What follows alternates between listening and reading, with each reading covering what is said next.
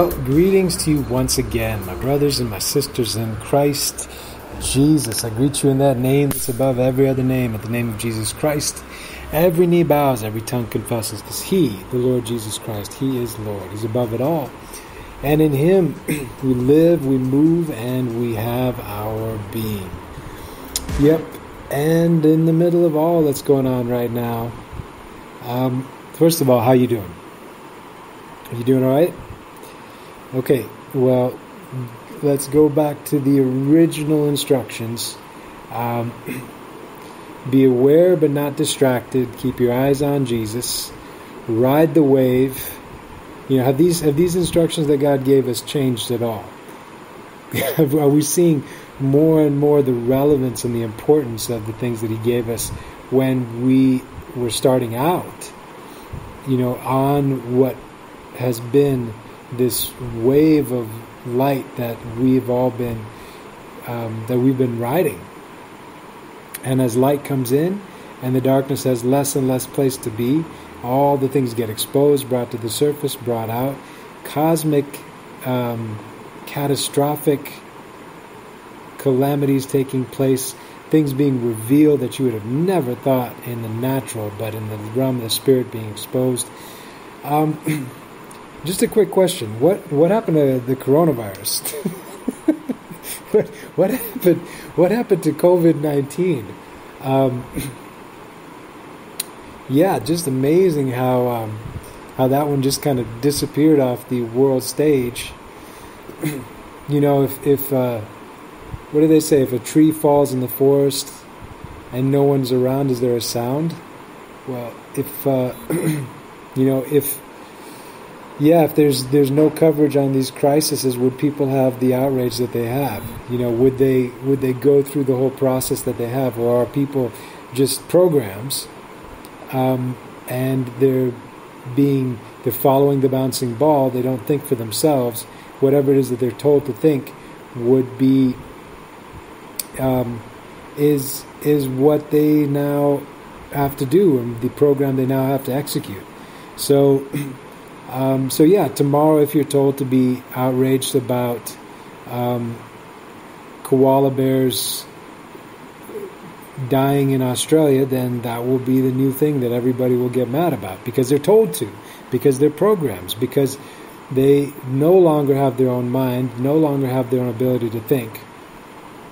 Okay, here's one thing. Here's something to think about. I saw the initial autopsy report for George Floyd, and in it they ran a PCR test, and he tested positive for COVID-19. Now, do you remember back to Dr. Birx in the White House, where she said if somebody dies and they test positive for COVID-19, they're applying, her words were, they're applying a liberal count to recording the death count for COVID-19. So if somebody tests positive for COVID-19, they're counting that, is what they said. They're counting that. So, as crazy and absurd as it might sound, under the structure that was being used inside the States, what's happened with George Floyd would have been, according to the structure they put in place, according to their words, according to their system, that would have been counted as a coronavirus death. Is that not insane? I mean, I'm seeing things right now that are incredible. I'm seeing, I saw one post on Twitter where you've got healthcare workers battling the coronavirus outside in their full PPE clapping, while you have all these packed marchers clapping as well, walking by. I mean, are these overlapping psychological operations? I mean, what is this? You know, underneath there's a post where there's that that one of 4 or 5 doctors in a row where they all say, we go to work, so, what you can do is you can stay home for us. We go to work for you, so you can stay home for us. What is going on? Now, this is looking at it on a natural level. On the realm of the Spirit, you know exactly what's going on. I mean, I think it's amazing when God said He'd shorten the time. I mean, literally, the time is so short that their psyops are being compressed together where there's no space in between them. They're all overlapping. So, yeah. Listen, you can get caught up in all of these things. And there's a lot of thoughts that I have about stuff. There's a lot of things that we could go down so many different rabbit holes. We could talk about the corruption that's been built into so many systems, medicine for profit, the medical industrial complex. We could talk about policing for profit, and the incentivization, that, hey, it's getting close to the end of the month and we need some speeding tickets.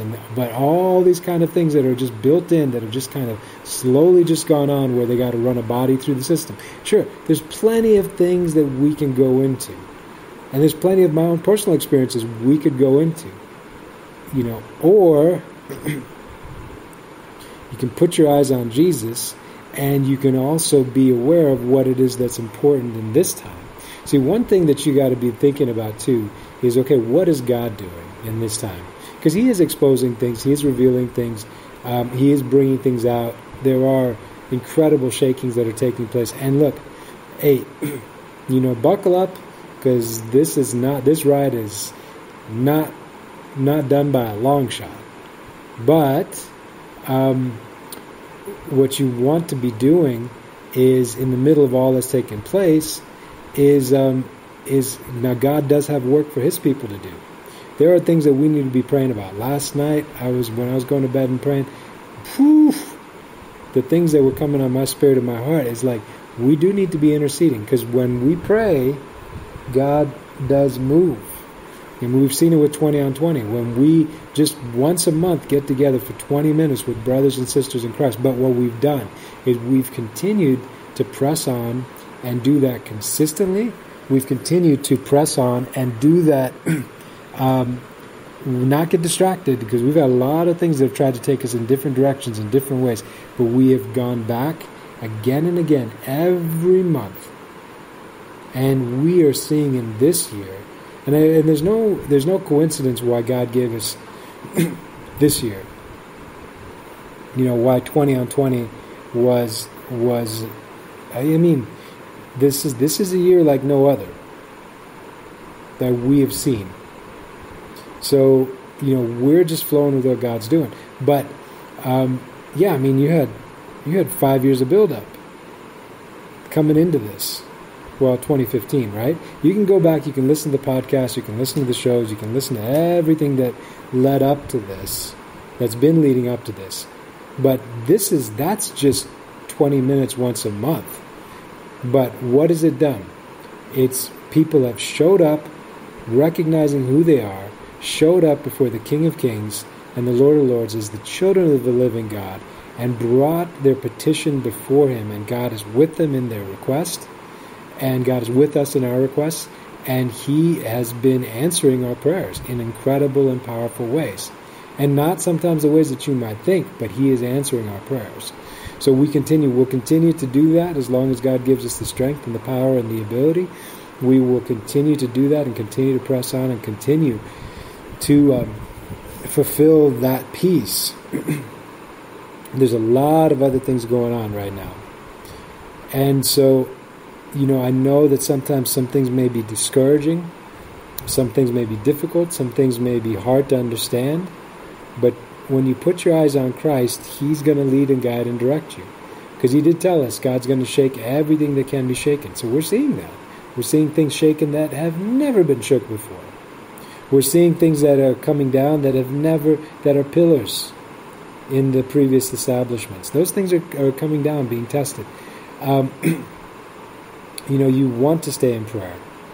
You want to engage. Listen, you can be a blessing to people. You can help people where there's the chance and the opportunity to help. Do what you can, where you can, when you can. All right? That's fine.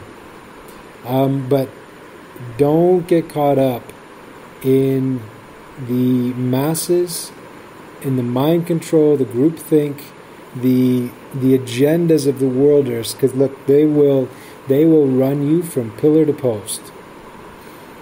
God has given you a mind so that you can stop and you can think. And you know what? Sometimes you may agree with one thing and you may disagree with something else. You have that right. You have that ability. And if you're in this realm of the Spirit, listen, you know what's amazing to me? For me, I think about the people that are close in my life and in my world. And in the natural, we have very little, if nothing, in common. But in the realm of the Spirit, there is a oneness in the body of Christ. There is a brotherhood in the body of Christ. There is a connection in the body of Christ that surpasses anything that the world could ever think or fabricate. I mean, this is on the realm of spirit, and spirit is even stronger than blood. Because the life of the blood is in the Spirit. So let's go through that sequence, because this is something shown me by a friend long time back, said that the life of the the life of the body's the life of the flesh is in the blood. The life of the blood is in the Spirit. The life of the Spirit is in the name. I'll say that again. The life of the flesh is in the blood. So if you don't have blood going through your body, your flesh, there's no life in it. The life of the blood is in the Spirit. If the Spirit is not in the blood, if the Spirit is not in that blood, then if the Spirit leaves, then that's it. The life of the Spirit is in the name. It is in the name of Jesus that there is life. And so when you have brothers and sisters in Christ, I tell you something, that is, you will not find unity, connection, oneness, I've not found anywhere else like I have found in Jesus' name. I have not found connection with people in this life and in this journey anywhere else like I have found in the name of Jesus. My closest brothers in Christ are in the name of Jesus. I've found them in that place. It's amazing. It's amazing. And you know what? If I don't see them for years, and then we meet up somewhere, boom, just like that. Oneness in spirit. We pick up where we left off. Boom, just like that. I talked to a sister in Christ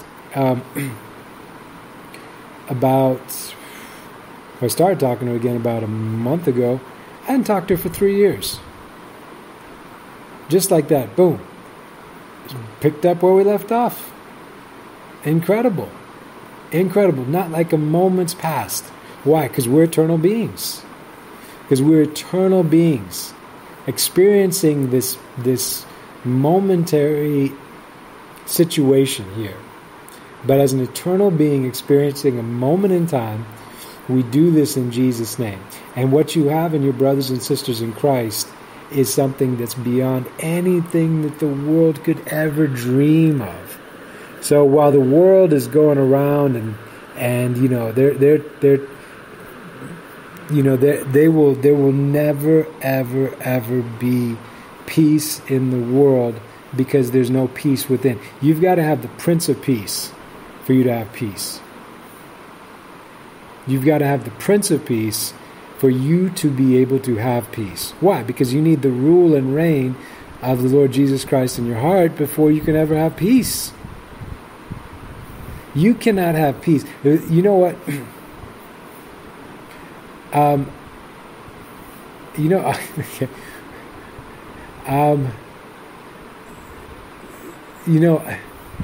You've got to. I'm just thinking back. I mean, okay, I used to swim competitively in college, or high school, college, and then I swam internationally. I swam for the national team, swam internationally, and one time I used to occasionally I just get inspired, and I would write things on my body, in marker before I'd have my races. And yeah, like it got me in trouble sometimes with coaches and stuff, especially when in races when there was video cameras. And I think one time there was, this is when I was swimming on the national team in Sri Lanka, but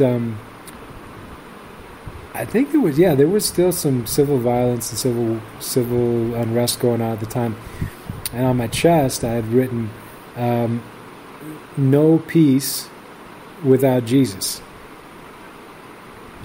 And and yeah, so you take off, you go behind the blocks, and you take off your sweats, and the video camera comes by to show the people before the races, and then that's going out on all the channels that are covering it.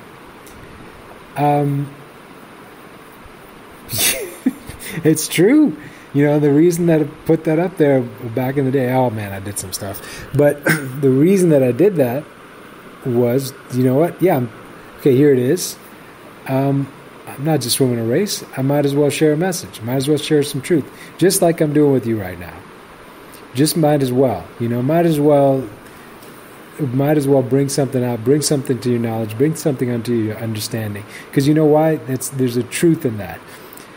There will never, ever, ever be peace within. See, look, when you don't have peace within, how can you have peace without? If you don't have peace within, how can you have peace without? When people don't have peace within, then they act it out. Then they're at war. They're at conflict. They're at war with other people. But when you have peace within, you can be at peace with other people. Now, sometimes situations come up and you need to respond. Sometimes things come up where you need to take a stand. Sometimes things come up where, you've got to be physical to protect people. I've had that experience come up. Last number of years, there's been things that have come up, an incident here, an incident there. It is good to be able to deal with situations on a variety of different ways. The people of God that I know are very balanced, very kind, very loving, and the brothers in Christ I know, they also know how to take care of the people that are around them in a lot of different ways. So, but listen, you just, in all of these things, go back to the scriptures, go back to the word, keep your focus there. What did Jesus say? Don't worry about tomorrow, for sufficient for the day is the trouble thereof. You troubles thereof. You need to seek first the kingdom and put him in that place always. And he's going to help sort through all of these other things. That's one. Another one is focus now. Here, listen. Focus now on building the things that need to be built. Doing the things that need to be done. Look, the world, ultimately, from the vision of Daniel, where that rock that came smashed the idol, pulverized it to like chaff on a threshing floor. The wind blew it away. There was nothing left, and the rock grew and filled the whole earth. Okay, ultimately, that all of the kingdoms of this world will come to absolutely nothing. So knowing that, well, focus on the true kingdom, the kingdom of God, and building the things that God would have you to build. Building the things and putting forward the things that are part of the kingdom. Put that focus there. So start looking at that as well in this time and start saying, okay, Lord, where would you have me to build? Where would you have me to put my efforts, my energies, my resources, my time, my mind, my network? Whatever it is that I can do to be of service. Lord Jesus Christ, I am showing up for duty, Lord. What is it that you would have me to do? Start looking at that. Start focusing on that thing that God can have you doing and what he'll quicken you. And if you start looking to that, you start asking God on that, he's going to start giving you things to do that are incredible. And that's what you want right now. Don't listen. we don't worry about the things the world is worried about, because their house is built on shifting sands. Their house is built on the sand. And when the storms come, everything that they are falls down. You are built on the rock, and the rock is Christ Jesus. So when the storms come, the winds blow and beat upon that house, it does not fall, it stands. So we are not the type that fall. We're the type that stands and endures through. And when the sunshine does come out, you've just been washed by the rain, and you are clean and you are shining bright. So I don't want you guys to worry. I don't want you guys being perplexed out there. Just praise God in this day. Thank Him. Thank Him for the blessing of life, and thank Him for calling you by His name. You've been called. And let's pray. Father God, I just want to pray for my brothers and sisters right now that are listening in. I pray for them, Father. We pray together right now in Jesus' name. Father, we pray for the strengthening, the protection, the provision, the direction, Lord. And I pray that each and every one of them will be quickened within their being for your plan and purpose for them in this time. I pray, Father, that the word that you've given us and the instructions you've given us would be manifest in their heart, Lord. That while all that's going on around them, Father, that they would not be distracted. They would be aware but not distracted. That they would keep their eyes on you, Lord Jesus. That they would ride this wave of light, Lord, into what it is that you are doing and stay continually focused on you. Lord, we love you and we trust you, and we commit each other into your hands, and we pray, Lord, your kingdom come and your will be done. God bless you guys. We love you. Drop us an email, faithmix@gmail.com. Say hi. Always love to hear from you guys. Keep on keeping on. Don't worry about anything. Jesus Christ is on the throne. He is the King of kings, the Lord of lords. He loves you. We love you. God bless you. In Jesus' name, God bless you. Amen. Talk to you soon. All right. Bye.